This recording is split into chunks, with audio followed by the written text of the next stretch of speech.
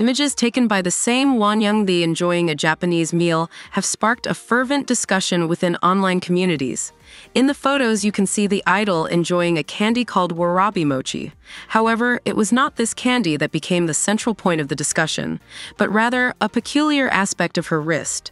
Netizens dissected the photos by examining a particular section of Jang Wonyoung's wrist that seemed noticeably more valid than the rest. Speculations in online communities were many, and of the comments, various theories emerged, some conjecturing that the paleness could be attributed to excessive tension in her hand, while others speculated on the possibility that her skin was so translucent as to allow the underlying bone to be visible, and debates arose as to whether this was a lighting trick, the result of a digital edit, or simply the natural anatomy of her wrist. Some of the most popular comments were, "She must be straining that hand a lot for that part of her wrist to get so white. She is so thin that the bone is actually protruding." Of course, I'm not saying that it looks that white, but it looks that way because it jumps out a lot, as there may be people saying that the bone can be seen through the skin.